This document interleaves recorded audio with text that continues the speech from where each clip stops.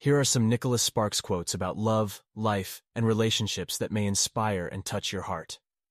Love is like the wind. You can't see it, but you can feel it. Every great love starts with a great story.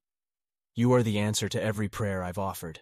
You are a song, a dream, a whisper, and I don't know how I could have lived without you for as long as I have. The greatest thing you'll ever learn is just to love and be loved in return.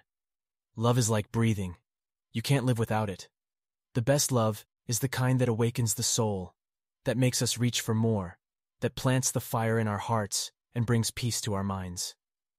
Sometimes you have to be apart from the people you love, but that doesn't make you love them any less. Sometimes it makes you love them more. The emotion that can break your heart is sometimes the very one that heals it. The reason it hurts so much to separate is that our souls are connected. You are my best friend as well as my lover, and I do not know which side of you I enjoy the most. I treasure each side, just as I have treasured our life together. I love you. I am who I am because of you. You are every reason, every hope, and every dream I've ever had, and no matter what happens to us in the future, every day we are together is the greatest day of my life. Love is like the ocean. It's vast and deep and sometimes stormy, but its beauty is undeniable. The best love is the kind that makes you a better person without changing you into someone other than yourself.